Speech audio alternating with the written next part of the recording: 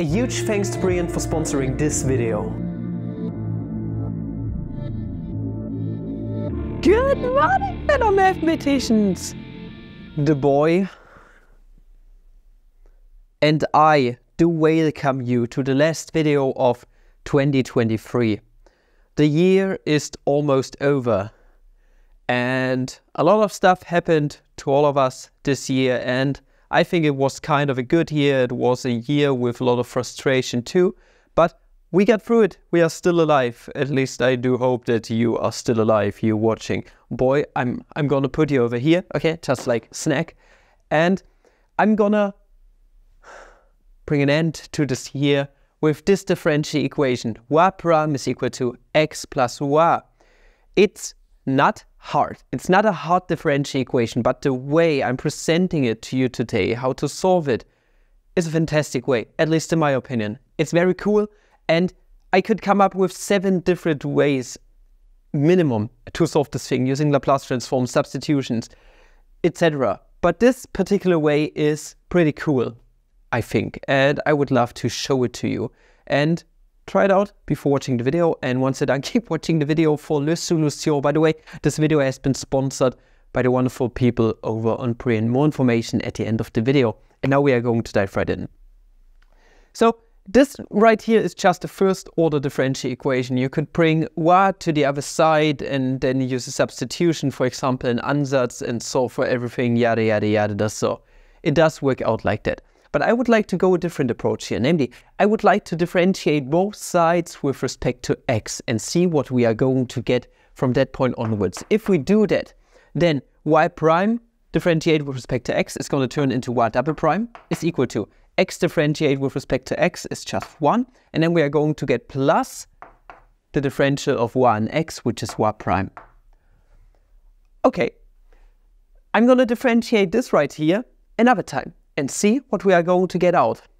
Now, if we do this, then y double prime is going to turn into y triple prime.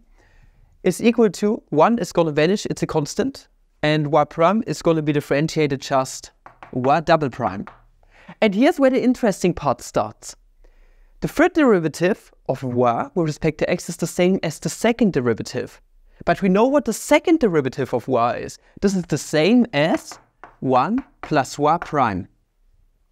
And this right here is a very cool relationship that we can make now use of. But before we get to that, I would like to find out what the second derivative of y prime actually looks like in the first place. And for that, we are going to start with this point right here. Now, we have the differential of a function, you could say. Our function being y double prime is going to turn into itself once again. So if we introduce a simple substitution here, let t of x be equal to y double prime, then the derivative of t is going to be the third derivative of y. If we plug this in, then we are going to get the relationship that t prime is equal to t. And we all know what the unique solution to this differential equation right here is if we don't take trivial solutions into account. It's going to be the exponential function. How can you get to that point? Formally, you can divide both sides by t, giving us t prime divided by t is equal to 1. Then you can integrate both sides with respect to x. On this side, what you're going to get is just x plus some arbitrary constant c. And on this side, dx, and here we get dt divided by dx, you could say. This and that part is gonna cancel out, kinda, okay, this is, you can formally introduce a substitution. I made several videos on that, my differential equation playlist, check it out. dt divided by t is just gonna turn into the natural log of t.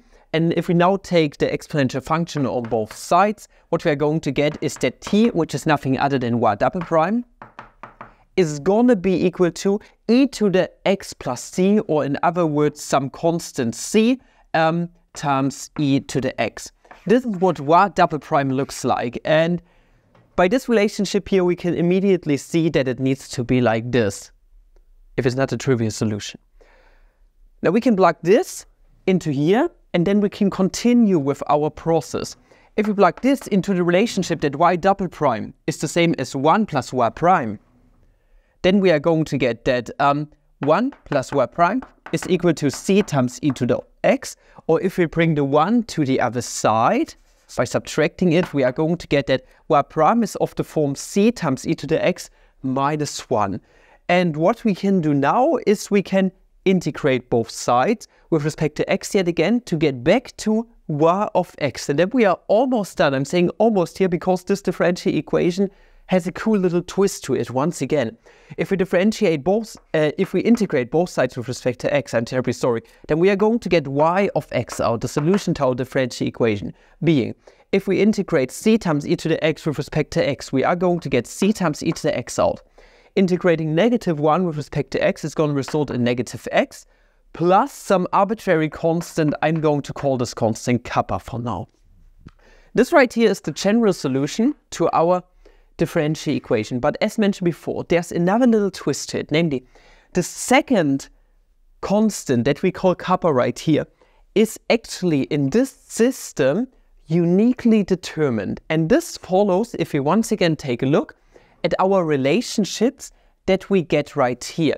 And what I would like to do is, on the original differential equation that we got right here, you are going to notice that we have an x in here, meaning if we plug in a certain value for x, then we can try to solve our system of equations. What we got here is a huge system of equations with different things that we got. This right here is also part of the system of equations. So why not plug 0 into our x on this first original differential equation, making the x vanish?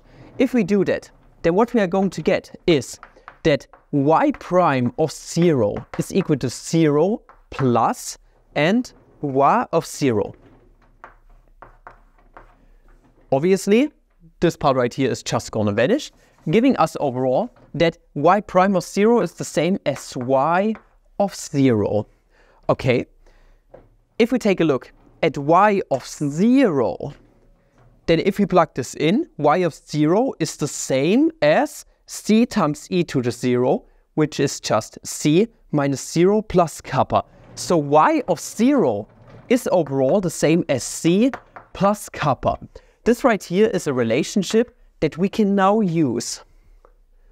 But now we only have one equation, basically, with two unknowns. We need to get into a bit more detail here when it comes to the other equations that we got. Let us just take a look at the other ones and see what we still have here. For example, we have another equation for y prime. If we plug 0 into here now, we are going to get c times e to the 0, which is the same as c minus 1. So we also know that y prime of 0 is the same as c minus 1. But we know what y prime of 0 is. Y prime of 0 is the same as y of 0. But y of 0 is c plus kappa. So this thing right here is actually nothing other than c plus kappa. So if we now subtract c on both sides, we are going to get that kappa is uniquely determined as being negative 1. So the solution to our differential equation is c times e to the x minus 1. And I think this solution is extremely elegant. And it all comes back to you with the exponential function by differentiating your original differential equation twice. And I think this right here is one of the most elegant solutions you could have to this very differential equation. And I was very proud of myself when I figured it out for myself. I did it with just substitution at first and then a bit of Laplace transforms. I'm always trying around with different methods. And then it struck me with this one right here. It's just absolutely cool. And I hope you did enjoy what you have seen here today. And this was the last video of this year. But if you don't want to stop with mathematics or maybe differential equations, maybe you want to get into the groove once again, then the content of today's sponsor print might be the perfect fit for you. Now we all know over the Christmas holidays and New Year's and the like, we get lazy, especially if you're a student. You know that you still have a break till mid-January or something of that sort. And I don't want you guys to get lazy. I want you guys to take yourself some New Year's resolutions and keep at it. Keep learning new things in STEM or try to just stay up to date with the things you are learning at the moment. And as mentioned before, Brilliant might be the perfect fit for you. It might be the perfect source for you to learn something new on a daily basis, even during the holidays and the New Year's season. If you're not familiar with Brilliant yet, just hear me out for a second. Brilliant is the best, in my opinion, online learning platform that you can find out there on the internet. It doesn't matter what you want to learn today. If you want to learn about differential equations, or maybe just their graphical interpretation in a phase space, for example, or anything of that sort, or maybe you want to learn something in physics, or maybe the applications of differential equations in physics. It really doesn't matter what you strive for learning this season. Brilliant definitely got something up the sleeve for you. And as mentioned before, they not only teach you things like solving differential equations in different kind of ways, no, they also take a highly visual approach to the problems. Meaning, if you want to solve a differential equation, you don't need to go through all of the stuff right here. No, you can, for example, use numerical methods and get yourself, by approximations, a family of solutions. And then you can do, for example, an interpolation of the points for this approximation and get yourself a family solution curve out. And this is just one of the graphical interpretations how you could solve a differential equation that you don't know much about, or even how to solve it algebraically or the like in the first place. And this is where Brilliant really shines at and what they are best at.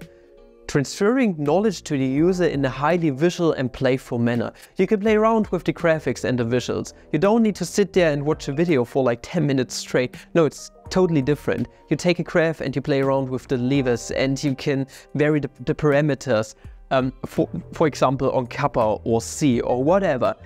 Just check it out.